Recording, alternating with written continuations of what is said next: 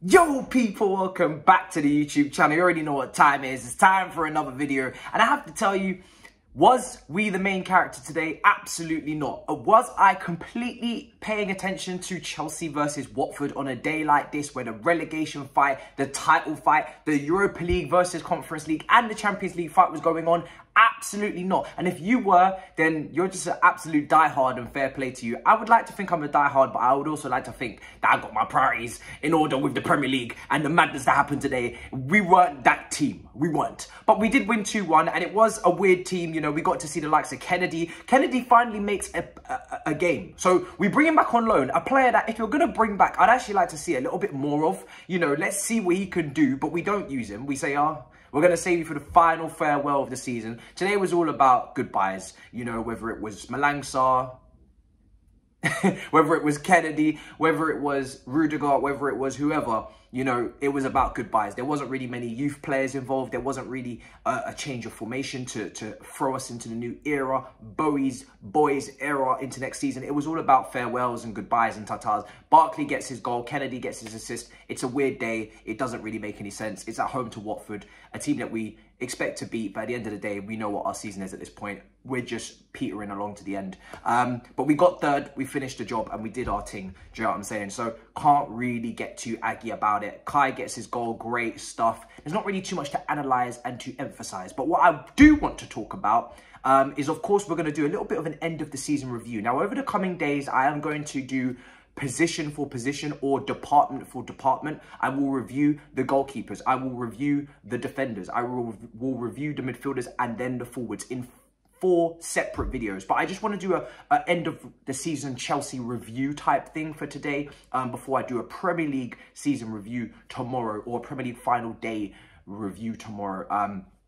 Chelsea, at the end of the day, our season is all about context, but also just not quite being exactly what we need to be to compete. And what I mean by that is I don't really feel like at many a time this season Chelsea have not won or not performed due to effort, due to application. I think it's been either fatigue or quality that has cost us the most this season, whether it's because we've been playing a bundle of games, traveling to Russia, to the Middle East, you've got yourself the Club World Cup, ridiculous amount of competitions that we were involved in and ridiculous amount of games, getting to 2 finals of 2 domestic cups.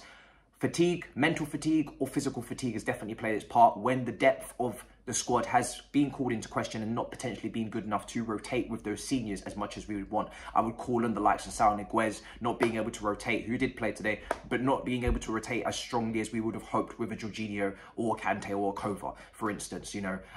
But, you know, when you take a look at the situation, you say to yourself, if we had a stronger squad from a depth standpoint and people were pulling in the right direction in terms of adding to the team and not taking away from the team from a systematic point of view or a quality standpoint, then we would potentially have propelled ourselves further in the race for the title and in the Champions League. You know, when you look at City, when you look at Liverpool, their depth is just better than ours. We thought our depth could be talking to theirs, but we can't chat patty to them at all because Diaz comes in, you know, for Mane, you know, for Man City, a bundle of players. Gundogan comes on today, gets the winner, gets the goals that mean the most. He comes in, makes impacts. We don't have players that can do that. Our starters, you know, you wouldn't be able to go through every single starter and say that they are even potentially good enough, let alone the bench. But if the starters are starting and the starters are doing their peak performance, then you could definitely say, as we've seen at times when we do compete against the Liverpools in the domestic cups, that we are a very good team. However, like I said,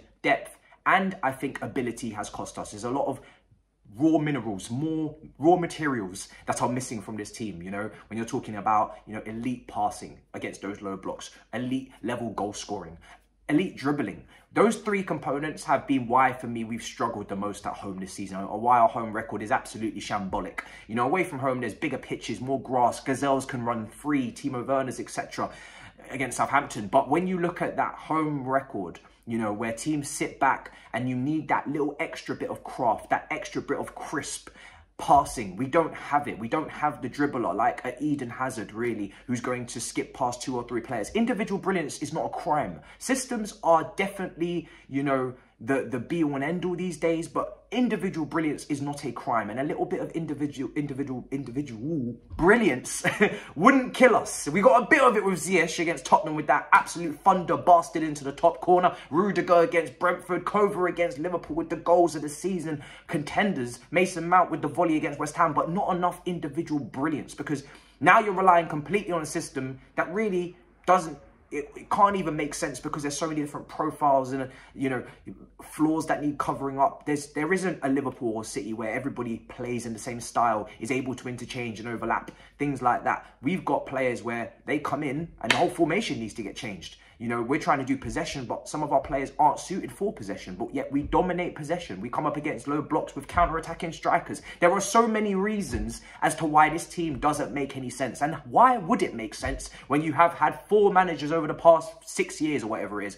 It wouldn't, and it doesn't. So there's so much context. There's so much to talk about. And that's not even just the fact of remembering they are human, and those off the field issues would have made a difference, you know, whether it's players kicking up a fuss or swearing in Spanish or doing CNN, you know, welcome to my crib interviews, all the way to, you know, your ownership and all that kind of stuff that not only affected us as fans and literally sent us into disarray, but it would have affected players, especially players that probably support the club and have been through thick and thin with the club or are looking for new contracts with the club, expiring at the back. There's so much to discuss. But like I said, it wasn't for me capitulation apart from that Brentford game. It wasn't for me a lack of application. It was more the fact that we just don't have the quality. And sometimes you just have to accept you're just not that good. You're not you're just not that you're not that guy. In comparison to your Liverpools and Cities, we're just not those guys right now. That's fair enough. You have to come clean and accept that. But next season now, I need to see Tuchel, who's been tremendous, by the way. I know he's definitely made his errors, and he's come out and said that, and he's been very, you know, clear about those errors, those tactical tweaks that he may have made, like at home to Man City, or, you know, those moments against Arsenal at home that the lineup wasn't quite right. He's definitely made his errors. In no way is he perfect, nor is any manager. You know, Klopp had an injury crisis and then started moving midfielders into defence. Pep in the Champions League plays no DM.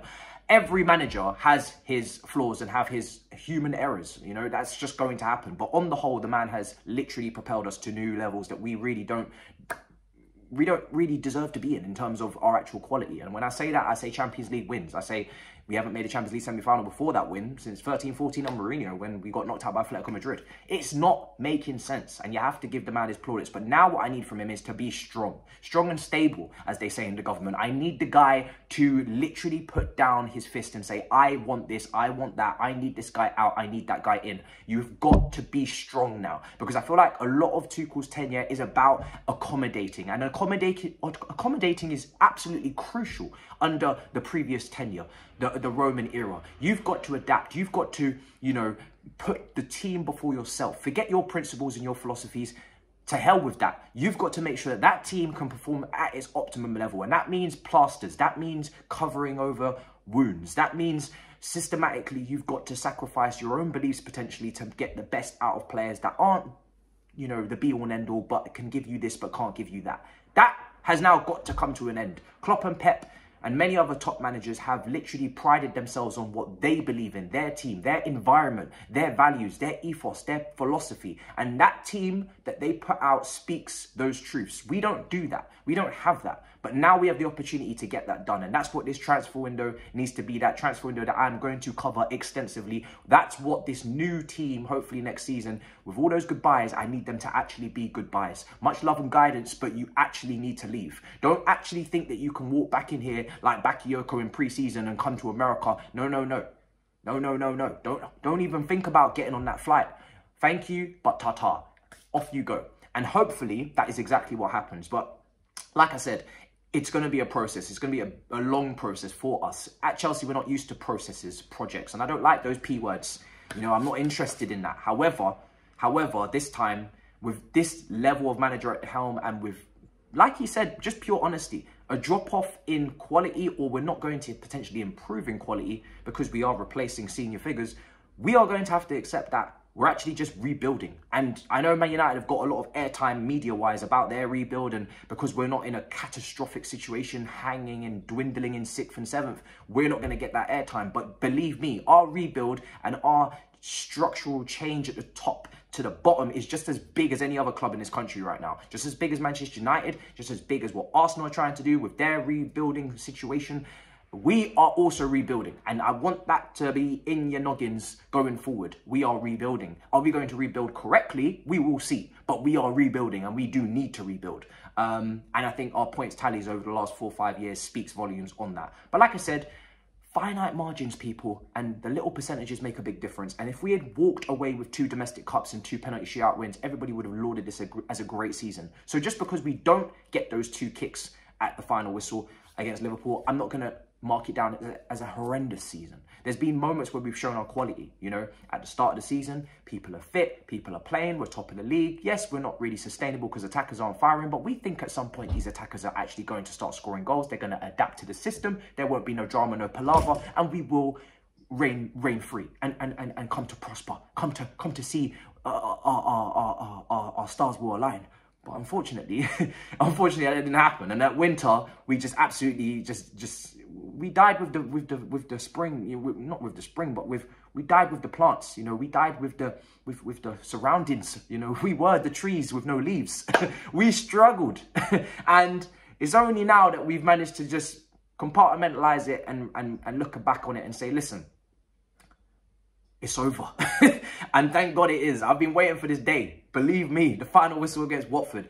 I've been waiting for this moment to come alive. Hold on. No, I'm not going to do that. But let me just tell you, I've been waiting for this day.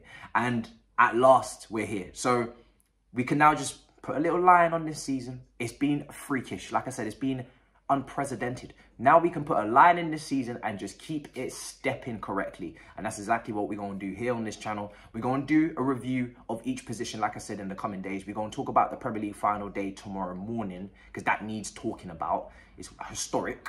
And maybe just a roundup in general, because my goodness, Tomori has won a trophy. And this is just a point that I'm going to make later on in the week. So just be ready for that. You know, double standards and whatnot, you know, lack of perspective and whatnot. But I'm gonna get into that later. Just know that it's good that we beat, you know, Watford at home and got our 3 points and just ended the season on a good note. Tuchel got his banner. He said what he said in his presser afterwards, and Todd Bowie looks like he'll be at the wheel in no time. Hopefully we get a nice official confirmation. So all is not grey. In fact, it is very blue, you know. I'm moving, so you won't have to talk about the wall anymore, guys. I'm going to be going back to my Irish household for a while with the shirt hanging up and a new shirt every day, etc. You know, these pictures will come down and go back up in a few months or maybe less in time. So, you know, end of the season vibes. We will discuss the more prevalent, prominent, interesting moments of the day tomorrow morning when it has all settled down and Saj has finished celebrating his Premier League win.